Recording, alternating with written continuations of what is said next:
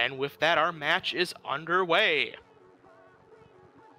Qualification match number 15 on the field.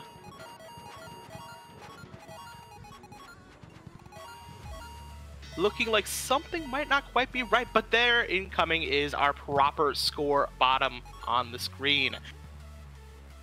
Blue Alliance off to the early lead coming out of the autonomous period, 5 points more than the Red Alliance.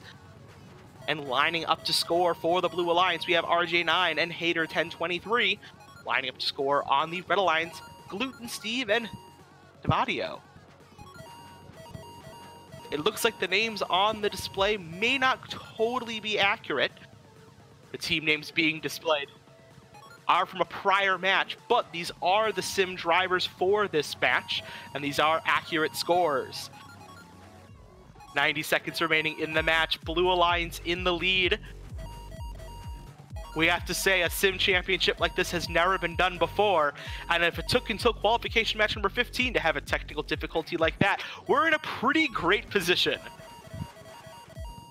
1 minute 15 remaining. Blue Alliance building their lead, now crossing the 200-point threshold for the first time.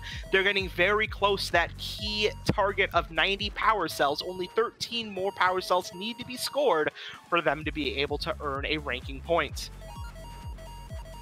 Red Alliance behind, but not by much. Under a minute remaining, only 35-point gap between our two alliances.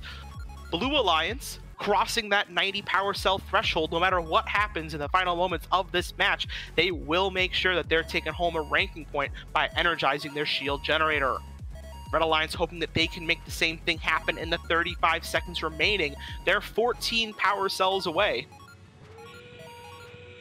Endgame period underway, less than 30 seconds to go. Blue Alliance with an impressive 116 power cells scored and a score of 327. If they can have some robots climb, we may have a tournament high score. Red Alliance also able to now cross the 90 power cell threshold. Both alliances walking home with ranking points regardless of these final moments of the match. Up Blue Alliance robots go, joined by Red Alliance robots as the match comes to a close. The scores for match 16 on the display. An impressive performance by the Blue Alliance, 437 points. Bringing home victory for the Blue Alliance's Hater 1023, RJ9, and Brennan 4476. Red Alliance not going home empty-handed. They do earn 2 ranking points from their shield generator status. That's good news for Devadio, Silverhawk, and Gluten Steve.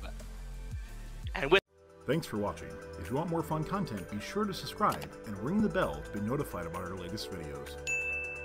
You can also directly help support Fun by visiting our Patreon at patreon.com/firstupdatesnow or by subscribing at twitch.tv/firstupdatesnow.